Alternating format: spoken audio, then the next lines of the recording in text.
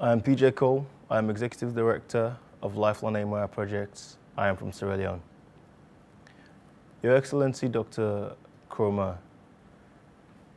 today I would like to remind you of how important addressing climate change is to the development of our nation.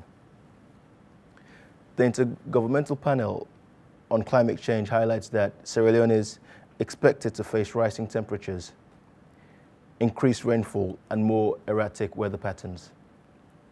These are likely to hamper our national development.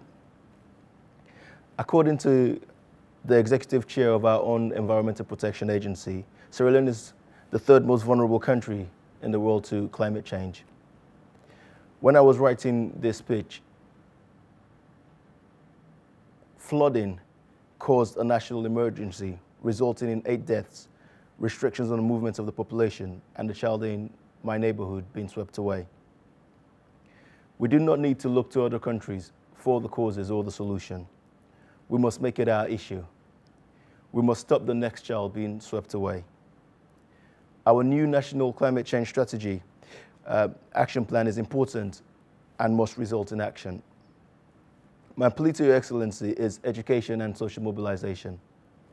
During the Ebola crisis, my team at Lifeline AMI Projects educated over 80,000 people about keeping safe from the Ebola virus, and 12,000 quarantined people were supported with essential food.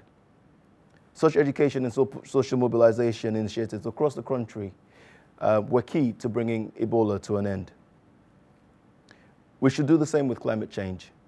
People in Sierra Leone do not take climate change seriously because they are yet to see the link between it and their daily hardship.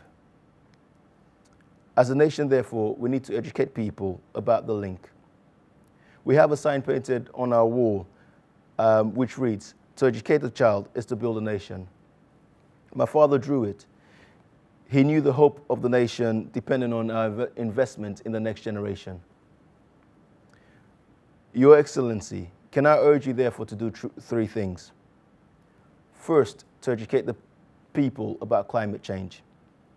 Second, mobilize communities to action. And third, ensure the National Climate Change Strategy and Action Plan is properly implemented. My team and I will willingly join you. Thank you.